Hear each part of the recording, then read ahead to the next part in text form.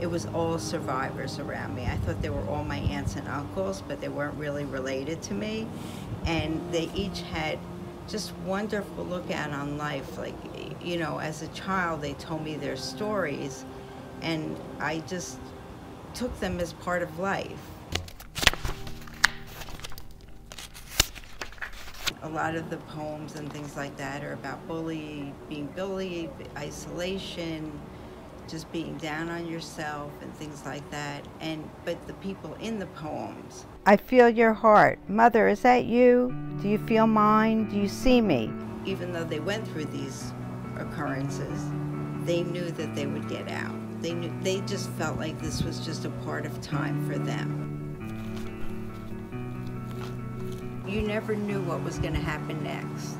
And I think that was something that was really disturbing to the mind. You don't know if you're going to get arrested, you don't know if you're going to get clubbed, you don't know if your house is going to be ransacked. First position, second position, turning, leaping up and down. It's so raw and so new. He loved me, he married me, my soldier in me. This is about when the soldiers came in to free the camp. This one soldier fell in love with this woman.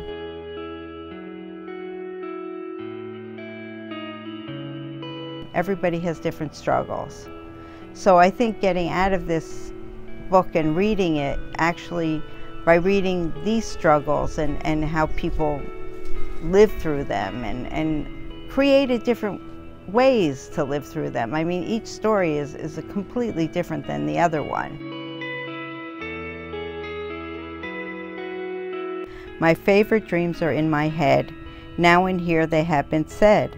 Pain and suffering make little sense, but at least we can all have resilience. Avoid the mistake of following the past so we can make humanity last. Please heed this message loud and clear, and my hope for peace will soon be here.